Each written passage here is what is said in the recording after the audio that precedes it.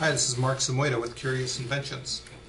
In the last video, I went over a basic string variable called s, and we assigned it a string. A string is something that exists between double quotation marks, the word hello right here. So a string is one type of variable. Let's clean this up a little bit. I'll comment out the string so we can't use that anymore. There's another type of information which is numeric. It's called an integer.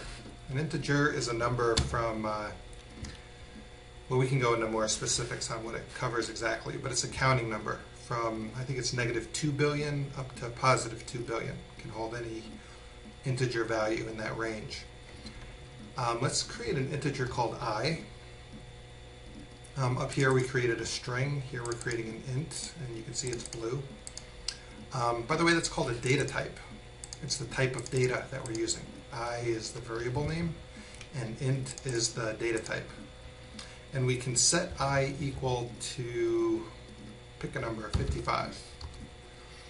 And we can print that out down here. We'll just say our output text.text plus equals I, 55, and the new line character. Let's just run it. So we get our 55. That's fine. But since it's a number, we can do things with it. We can do addition. Oh, I did it again. We can do mathematical operations. 55 plus 107. So now it's going to perform this calculation and store that in the variable I. Let's run it. And we get 162. And we can multiply that. There's got to be a way to set that so it just ends. Okay. Let's multiply it by 88. So, I don't know if you remember from algebra class, but multiplication always occurs before the addition. And it's the same way in computer programming. So it's going to do 107 times 88, and then it's going to add in the 55, because multiplication always comes first. So let's run it. Yep, 9471. All right, so let's, just to show some more operators here, we could, one of these days I'm going to get that right. We have plus, we have minus, divided by is a /, and then times is another one.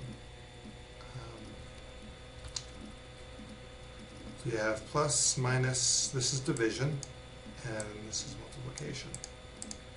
But you get the point. Like, you can do math right here. Another thing you can do is you can say I equals I times 2.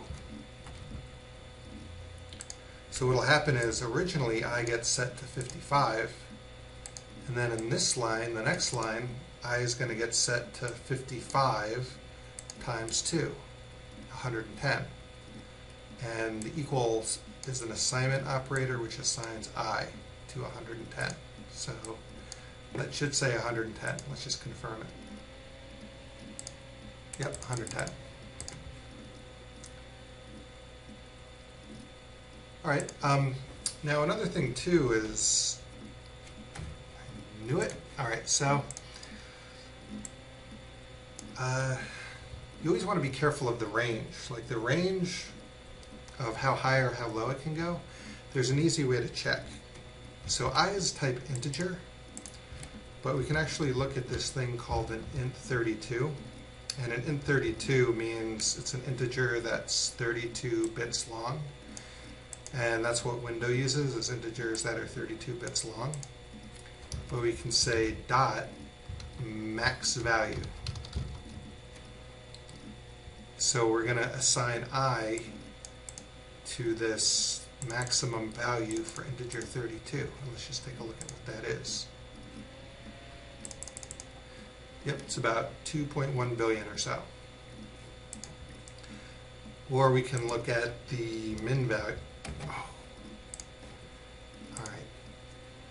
I'm going to remember next time, I promise. Min value. And let's see what the min value is. Yeah, it's about negative 2 billion, negative 2.1 billion or so. All right. So just to go over this a little bit more, we have, you can still keep this in too. I'll uncomment that. But here we have a variable called s, and the data type is a string. So s is going to have to be in double quotes because it's a string. And down here we have a variable called I, and the data type of I is an integer. So whenever you have a variable, you always need to be aware of what the data type is.